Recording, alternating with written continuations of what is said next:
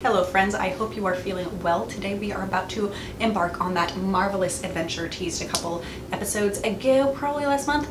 That is the Billy Porter inspired ball gown for a friend's wedding that is based off of a modifications of a 1940s suit jacket pattern. Now, have I ever made any sort of tailoring menswear endeavor? Absolutely not. Is the first time adventuring into a tailoring menswear endeavor a good idea to have it as such an important piece that is a ball gown? That's probably a bad idea too. But we're doing it anyways. We are nothing if not confident on this channel. So this is the Billy Porter tuxedo dress that inspired the endeavor. It's actually a romper. When I looked at the pictures, it is a romper suit with a large overskirt. As you can see, this dress is a whole experience and we're going to need to make this into a multi-part series.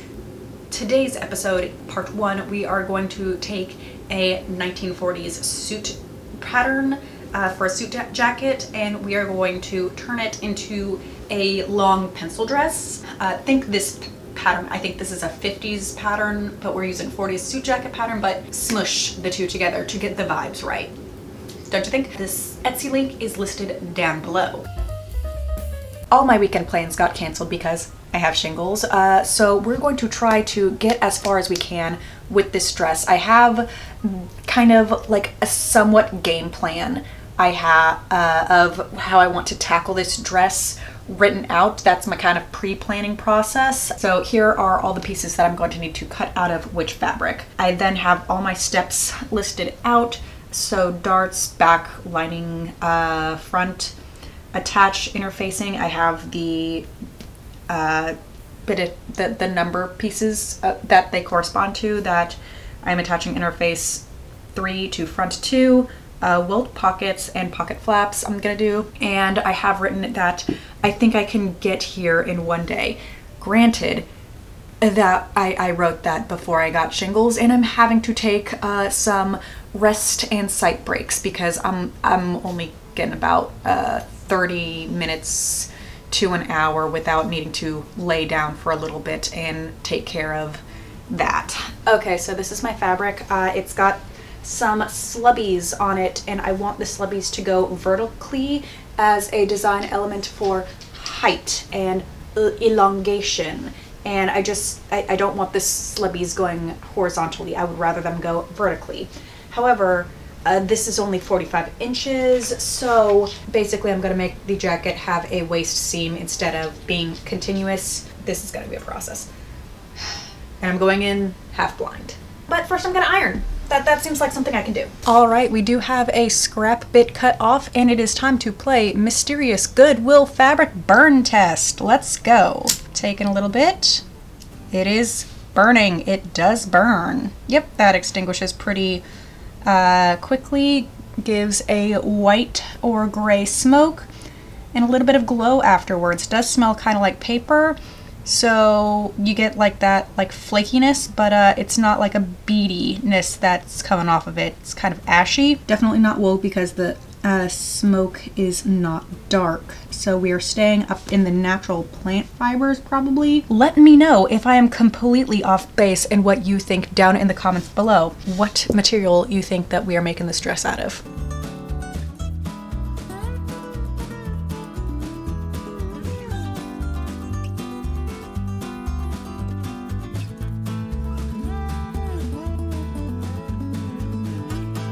The benefit to working with thrifted and scraps is that it does come cheap and you sometimes get pleasant surprises.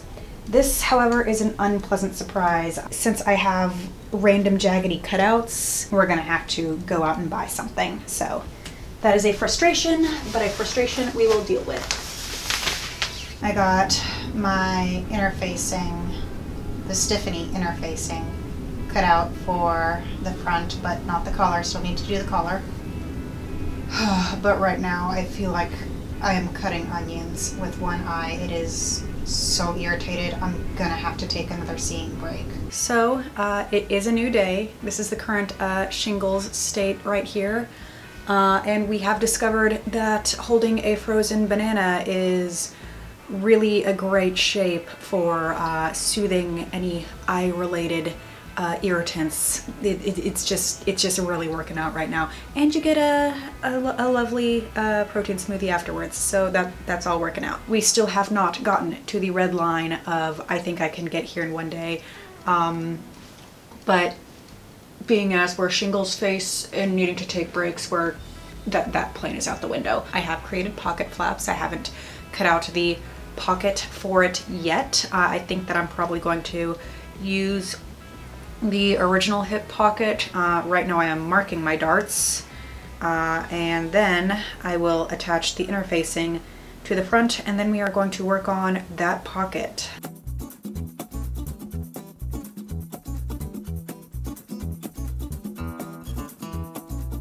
I am doing that chronic illness thing again where like I want to continue, but I'm fighting my body and I'm just exhausted. So, I mean, I'm ironing down the interfacing, but I don't think I'm gonna get much farther than that today. I wanted to get the pockets on. This is the max amount of energy that I can spend right now, and I can barely keep my eye open for it. And for some reason, I'm exhibiting a lot of vocal fry. You did it. I did it. Did you switch crafts? Yes. I can do this one while lying down. Sad puppy. Sad puppy. I am a sad puppy. He's not, though. He's not. He's a very good boy. He's a crafty boy. He likes knitting and crocheting with me. So it is not the next weekend, but the weekend after that. When I started finally feeling a little bit less shingly, my husband brought home a stomach virus, and I'm still not over that one. But in the meantime, between being contagious, I went to Joann's and got some polyester lining fabric. A lot of the whites that they had were a cool white, but they looked cheap until I found this guy who kind of has a little bit of kind of like a crush texture to it, which since we're doing the velvet accents, I think it works really well. So we're going to see if we can get through the welt pocket step today.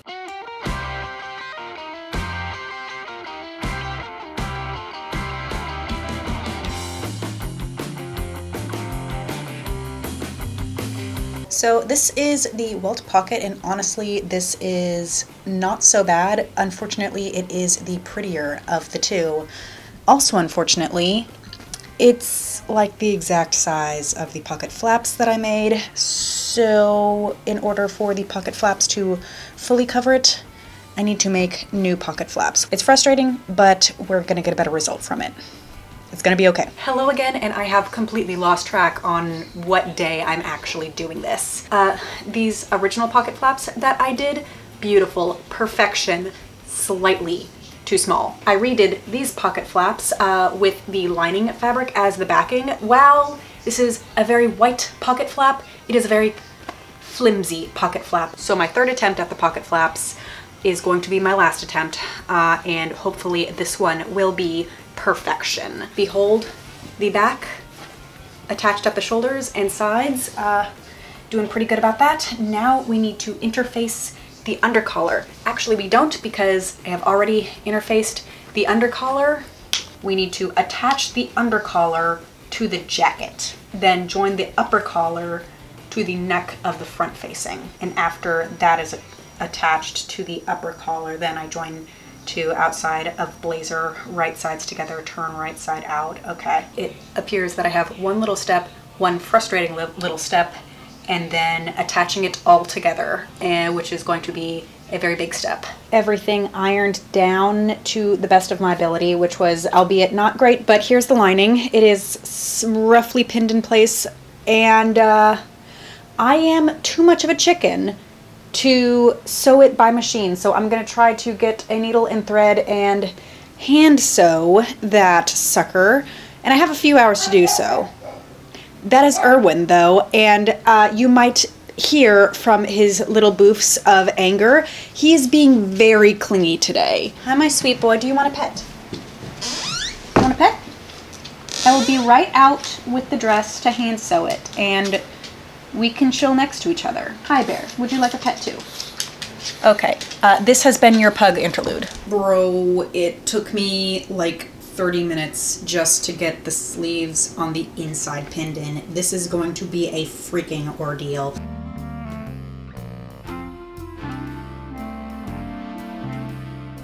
So about following directions on the pattern. I don't like the directions on the pattern. It has you construct the outer, the inner, and get them all attached in place and then put the sleeves on. It is just difficult to maneuver the sleeves into place while everything else is already sewn intact in place. I think that you should add the sleeves before attaching the lining to the outer bit of the garment. We have the mannequin on the table. So right now I'm just whip stitching the lining in place. This is the back. I did also tack this down in place. This is where the opening for the back slit is. It does a little bit crossover thing and kind of like mermaid flops down ever so elegantly. Once again, slit in the back to allow for ease of movement. I just kind of hand stitched everything in place, like ironed it into place, hand stitched it down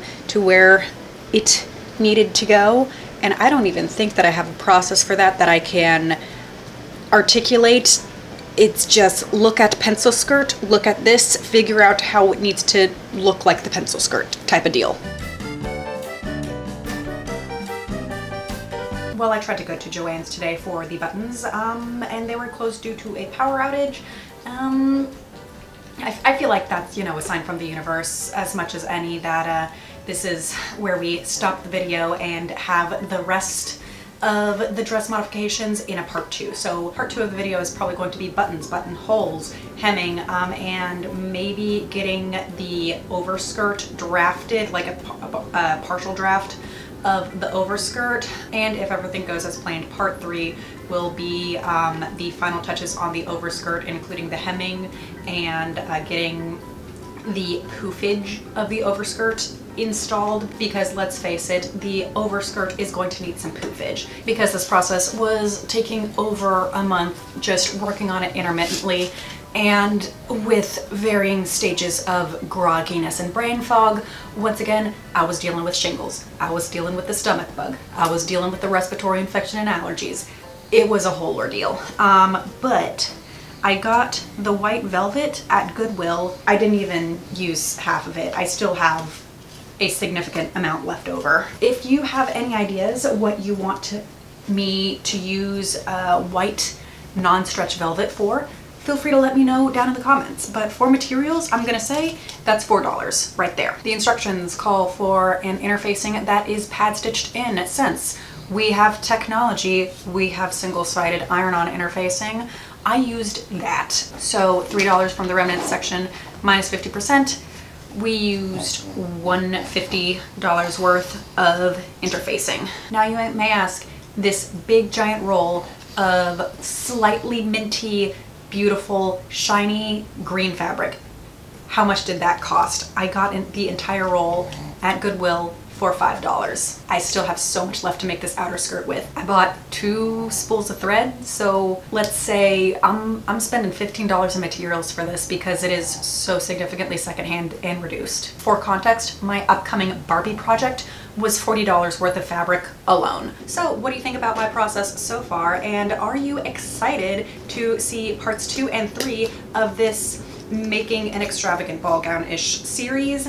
Let me know down below in the comments with any questions, comments, or concerns. I know that I took an extremely long hiatus, but new videos should be up on Fridays, not every Friday though. So if you liked this video and want to see more in the series, be sure to like this video and subscribe and hit that bell icon so you know when I actually do post it. As always, thank you so much for watching. Stay happy, stay healthy, and we'll see you next time. Bye. Penny, is this your room now? Are you just gonna nap in here forever? Whoa, where are you going? Oh, you gotta watch the birds. You watch those birds.